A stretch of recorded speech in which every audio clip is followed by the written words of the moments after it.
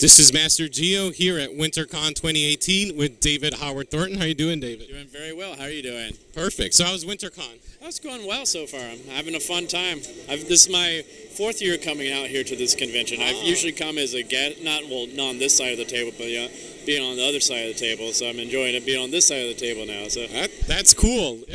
Who have you enjoyed meeting in the past? Oh gosh, I mean, I've met a lot of. I can't remember like Uhura from like Star Trek, of course, but I came here with my YouTube series I'm part of called Nightwing Escalation the past 3 years. So I usually came as Joker, so I was out here on the floor just having fun with people. So yeah, cool. I get to be myself. Yes. So how did you get involved with Art the Clown? Oh, I got involved with it. Basically, it's the original actor that played Art decided to retire from acting, so they put an audition up on Actors Access, which is a website for us actors, and they were looking for a tall, skinny guy that had clowning or physical comedy experience. So I thought, hey, that sounds perfect for me. So I went in, auditioned for it, and knocked it out of the park, and here I am now. If for a person who's never seen Terrifier, how would you describe it to them? I would say it's a nice throwback / homage to like 70s and 80s classic slasher flicks that are just heavy on like violence and like gore, all that kind of stuff. A lot of jokes in there as well, but light on plot. It's this very basic story where this killer clown encounters some women on Halloween night and tracks them down and kills them, and everybody else that gets in his way. How have you been feeling? Because the word of mouth, everyone's loved it, especially now that it's on Netflix, that's even blown up bigger. How does that feel to you? Oh, it's fantastic. We did not expect that at all. We're just a small little independent film, and it exploded, especially once we came out on Netflix. It's the fans. They have really embraced it, and they have gotten the word out about this film. So my mind's been blown over the whole entire thing. How does it feel when people cosplay as Art the Clown? Oh, I love it. I love it because I've done cosplay myself, so I'm like, it's one of the most bizarre things to see someone actually cosplay someone you've actually played before. Right. So I'm like, I love it.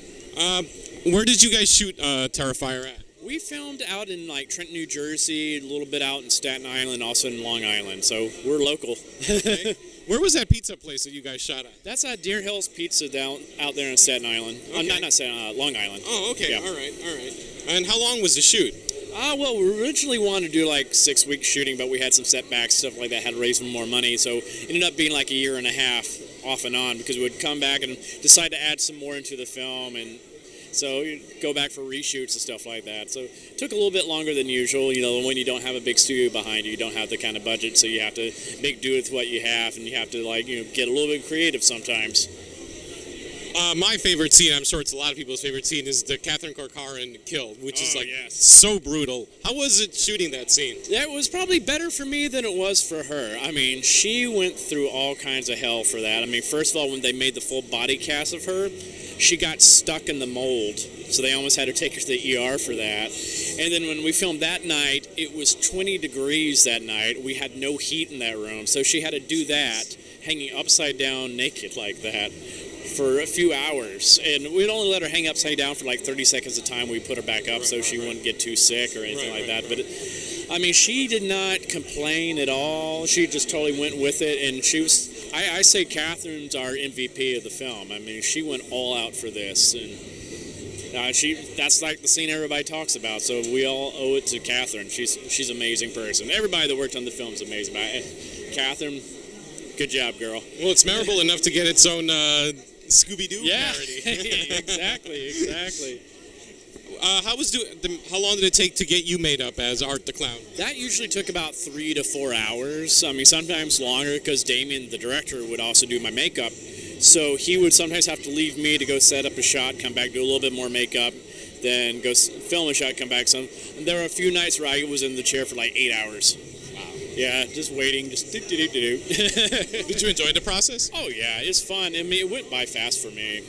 I've done a lot of, like, just growing up in the theater. I did a lot of children's theater, so I always had, like, the characters that had crazy makeup anyway, so I'm used to it. So I figure if, Doug Jones can do it, so can I. Right. Well, I love that shirt. How does it feel to be on, like, so many horror t-shirts? I love it. I'm such a big geek. I love this kind of stuff. So just like, this is amazing. I'm like, I'm merchandise.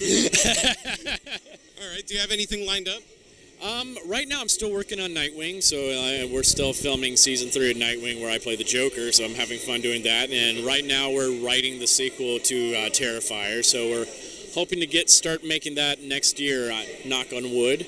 So we'll see how that goes. So you guys going to be shooting in the New York, New Jersey area? I anticipate us doing that. Yeah. Just depends like whatever locations we need to for the films. Right. But I think we want to try to keep as local as we can. So yeah. All right.